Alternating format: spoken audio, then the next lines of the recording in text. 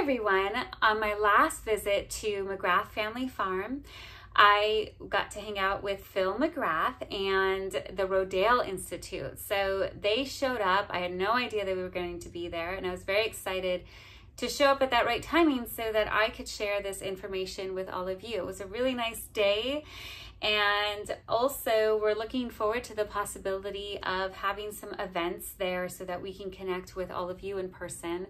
So that is something really exciting. And so I will let Tony from Rodale Institute explain to you now what they were doing there. What's the experiment all about? I'm Tony. I'm with the Rodale Institute. We're an organic farming research organization. We're probably one of the oldest ones in the country. We were established 75 years ago in Kutztown, Pennsylvania. That's where our main campus is, our main research site. Here in California at McGrath Family Farms, we have a 5-acre satellite research station, which we just started about 2 years ago. I personally started working here in January.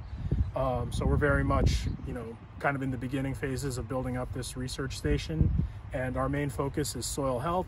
So to that end, most of the research we pursue is related to cover crops, how cover crops can enhance soil health, and different ways to integrate cover crops into cultivating into California agriculture. So one of our main experiments that we got funded here, and you kind of see a little bit over there to my right, is we're looking at growing cover crops and using the straw residue left behind by cover crops as an alternative to plastic mulch.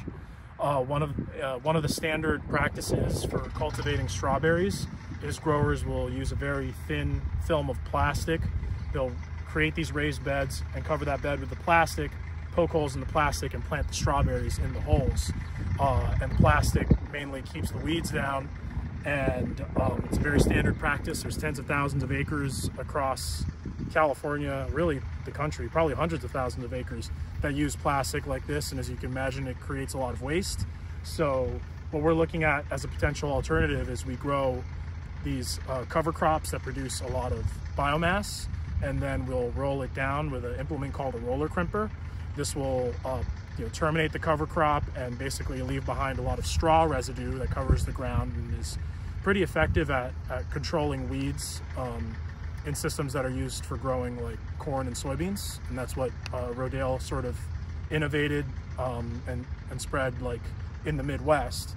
Here we're looking at if we can use that system for growing strawberries in California and see how it can compare to the plastic mulch and see if it's an alternative to plastic.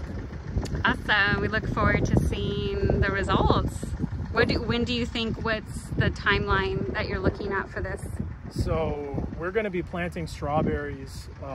See it a little bit in the distance. That's that sort of grass. Those are the beds that have the cover crops growing on them right now. We're going to roll that down in another month and then plant strawberries shortly after.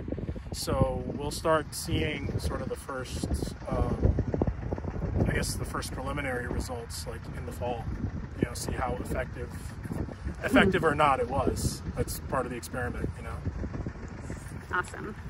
Thank you.